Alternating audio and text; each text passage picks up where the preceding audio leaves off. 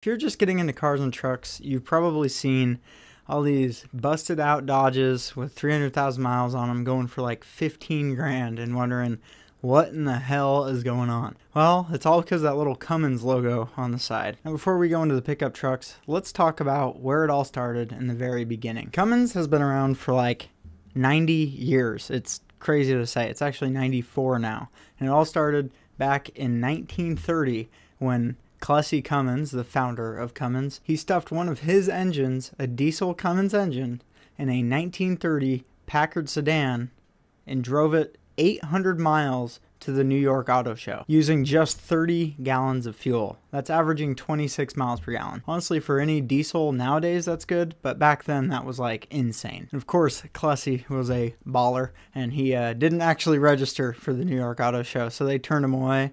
And what do you do when you get turned away from the New York Auto Show? Well, you just go to the next closest one. So he goes down to Atlantic City's Auto Show and also wasn't registered for that, but he decided to rent a space across the street and set up shop and stole the show. So there was already some chatter about the Cummins diesel. And then he did something that nobody would have ever thought was possible at the time. He did a Cannonball Run before the Cannonball Run existed. 5 years after that auto show, in an Auburn 851 sedan with a 1935 Cummins in it, he goes on a trip from New York to LA. He somehow hit 90 miles an hour in this thing before there was interstates. It sounds terrifying. And he averaged 40 miles to the gallon. 40 miles to the gallon. Just to give you some perspective here. In 2000, when the Prius come out, this is 65 years later, they got 45 miles to the gallon in a hybrid electric car. So, well, I don't know what the hell they did to that car back in 1935, but that engine was running like a top. Diesel was a third of the price at the time because it was considered a byproduct of making petroleum. So if you do some redneck math like I do, which is probably not accurate, 40 times 3, you're basically getting 120 miles a gallon compared to the price of gas. But they never went into the automotive world to start. They started with Kenworth in 1931. Kenworth was the first to adopt the Cummins engine, the H series, in 1931, like I said, and they still run Cummins engines to this day. There's other options, of course, but Cummins is still an option to this day. And then shortly after that, World War II kicked off, and every single manufacturer in America was hopping on board to produce many items for the war, and Cummins was included. If you don't know, getting a military contract is a huge deal because you get unlimited demand because things are constantly breaking and constantly expanding as the war continues. So Cummins supplied engines for generators to keep radio towers going and engines for trucks to get soldiers in and out of battle. And this was all the H series once again. Now that H series was nothing impressive. It only made 125 horsepower, but it was known because it would run forever. Cummins was actually the first to ever offer a 100,000 mile engine warranty. And now we're advancing into the 50s where Clussy Cummins would retire. Even after he retired, he invented Jake brakes, which is crazy. When you're Clussy Cummins, you do what you want, I guess. Now let's jump ahead again to the 1960s.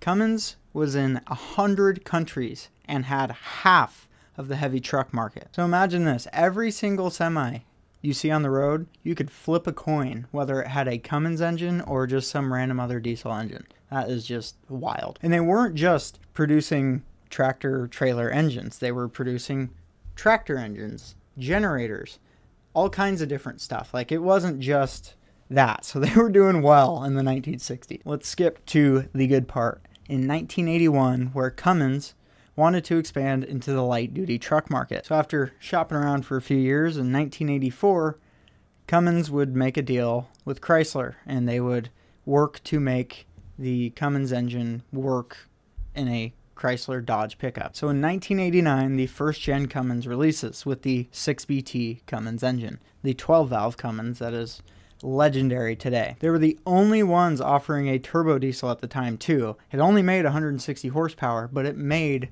400 foot-pounds of torque. And that was tuned down because Dodge wasn't comfortable running 500 foot-pounds of torque through their drivetrains. Now let's talk about the engine itself and the reason you're seeing those old trucks with a lot of miles still going for crazy prices. That's because the 12-valve Cummins was known for being bulletproof and being super simple and easy to work on. Allegedly, you can put a tune on these things with just a screwdriver.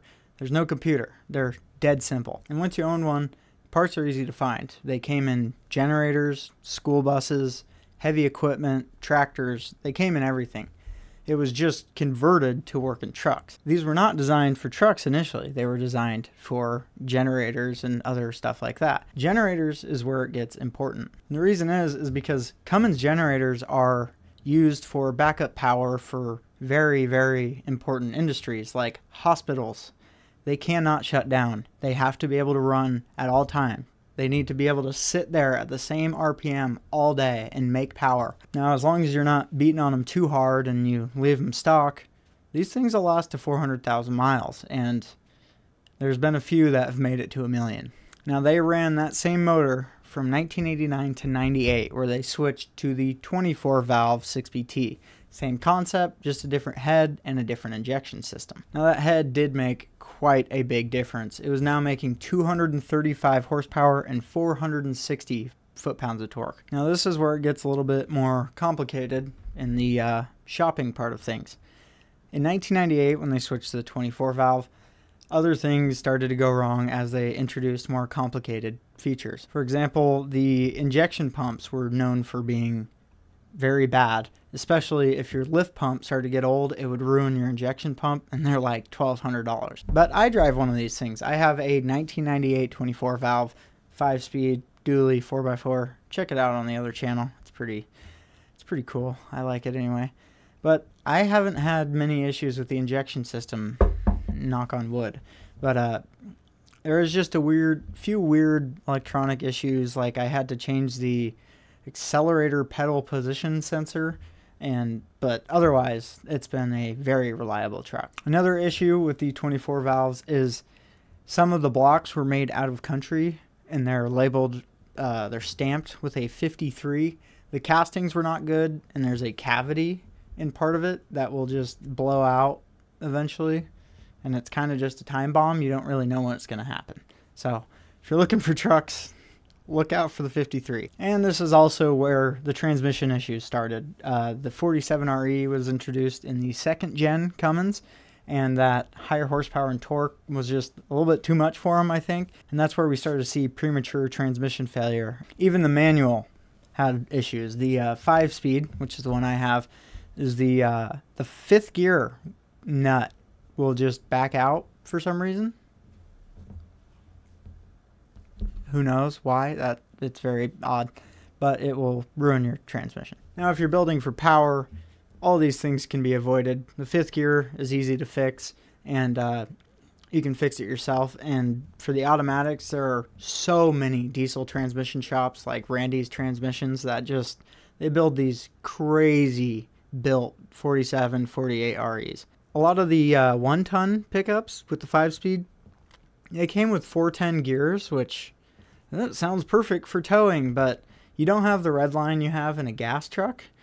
So when the speed limits change from 55 to whatever the state wanted, they got pretty hard to drive. I'm like redlining to hit 75 in my pickup. So they made that same motor and everything until 2003, where they switched to the common rail injection system. Now, outside of the 12-valve Cummins, this is the Cummins swap. This is the one everybody wants. And that's because that Bosch CP3 injection pump is just built. That thing can send her. They still use a version of that injection pump today. And this is all before emissions on diesel engines were really, really restricted. So this thing was making 325 horsepower and 600 foot-pounds of torque. Now, these motors became legendary because these things were known for making ridiculous horsepower. You could turn them up to 700 horsepower on a stock bottom end and be fine. I mean, you need some other modifications, but they'll just take it. And that's when you usually see these crazy diesel drag trucks. They're usually a 24 valve 5.9 common rail, including one that made 2,500 horsepower. In 2007, due to emissions issues, they changed from the 5.9 to the 6.7 with the first major engine change in Dodge's relationship with Cummins. Even with an 800cc oversize, the thing only made 25 horsepower more than the common rail did at 350 horsepower, and only 50 foot-pounds more of torque, sitting at 650, which is plenty. Cummins has basically kept that 6.7 the same with minor changes, and it now makes 400 horsepower and 1,000 foot-pounds of torque. And along with the 6.7, they actually switched over to a newer style of turbo called VGT turbos. They basically changed the compression chamber size somehow, and it reduces turbo lag like a lot. My dad has one of these trucks, and the first time I drove it, I was like, holy shit, in a stock truck, this thing hauls ass. 2 years into the 6.7 change, they actually switched body styles. So if you're looking at different body styles, they only made the 6.7 in the 3rd gen pickup for 2 years, and then they went in 2009 and changed it to a newer body style. And that's when Dodge separated into Rams, so now they're just Ram trucks. So if you're looking for parts, in 2010 you got to put in Ram instead of Dodge Ram 2500. Then the 4th gen ran all the way until 2018, and they changed the body styles again, basically just a different grille. There's a few other little changes, but they're almost the same. So if you're just curious of the history of Cummins, or you're looking to buy and you're not sure which one to go for, there you are. If I miss anything, let me know in the comments below. I'm sure I have. Cummins has a long history, especially in just the Dodge trucks. Like, there's so many different minor changes, and they change body styles 1,000 times. And I'll put a pinned comment with everything I missed. So if you made it to here and you're like, this guy's a fucking idiot, just check in the comments. I'm sure I put something. Sure, I corrected myself.